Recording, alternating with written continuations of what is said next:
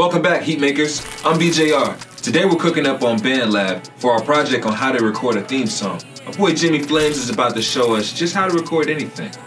Let's get it.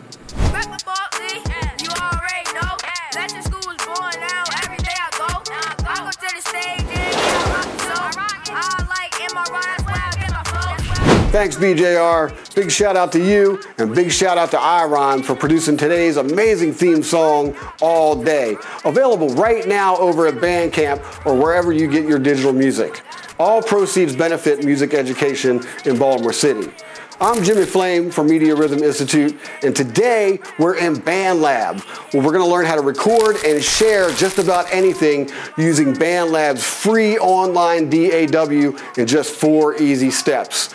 But before we hop in, make sure you hit the subscribe button, make sure you hit that notification button, that way you stay on the loop on everything coming out of MRI Studios.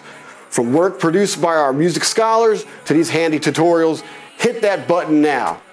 Let's go on into Bandlab. All right, we're here at bandlab.com, and if you haven't already, you're going to need to sign up for an account in order to get inside, and doing that is pretty straightforward. You hit the sign up button here at the upper right-hand portion of the screen, sign up, provide a name, the email, password, you hit sign up, and you simply come back to bandlab.com to log in. If you need more instructions on how to do this, please feel free to check out the links that we have in the description of this video. And for now, I'm going to hit log in with my credentials. You can find me on Bandlab at JimmyFlame77, and voila, the first thing you're going to notice is that Bandlab is set up a lot like any other social media that you probably already have, except for one caveat. This is geared towards musicians, and because today we're learning how to record anything with Bandlab's free online DAW in 4 easy steps, which are how to create a track, we're going to arm and record it, we're going to save the recording, and then we're going to share it right here on Bandlab. So let's just get to step one. Step one. Go to the upper right-hand portion of the screen if you're on a desktop and click Create.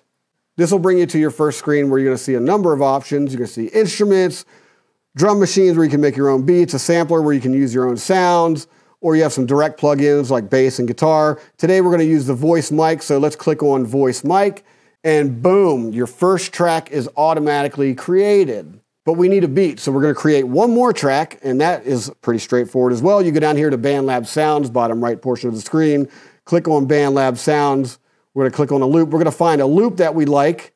Instrument, I want a beat, so I'm going to click Beats. Genre, let's roll with hip hop trap, and then we're going to go down to, I'm going to choose Audrey Groove 13. I like that. So to create the track, you'll simply hover over the beat that you want, left click, hold, drag it over here under the first track, and boom. Track number 2 is automatically created. Now let's go to step 2, how to arm a track for recording. Arming a track is a fancy way of enabling a track, right? You have to tell the DAW where you want the sound to go for the recording. And doing that in Bandlab is real easy. You just go to the track that you want to record to, and you click it.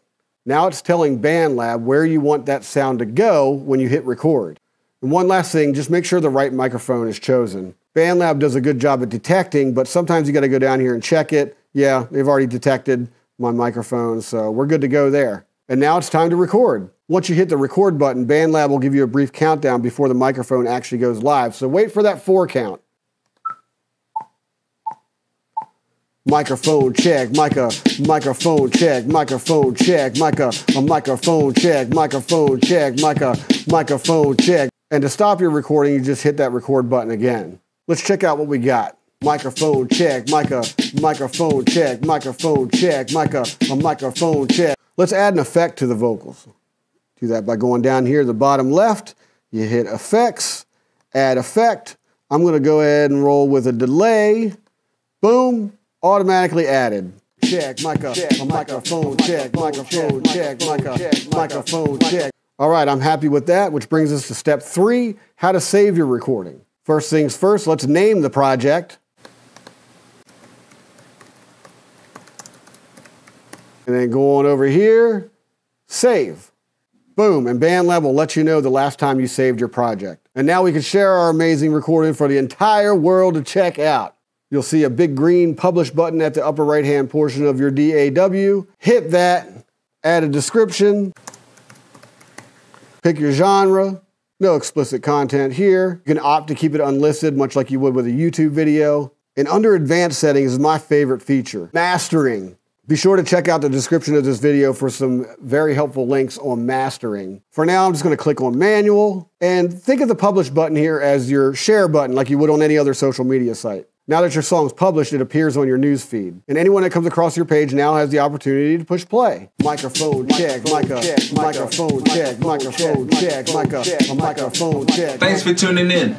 Make sure you subscribe, because next time we're going to be talking about cakewalk and sampling a little bit more, part of our Principles of Audio series.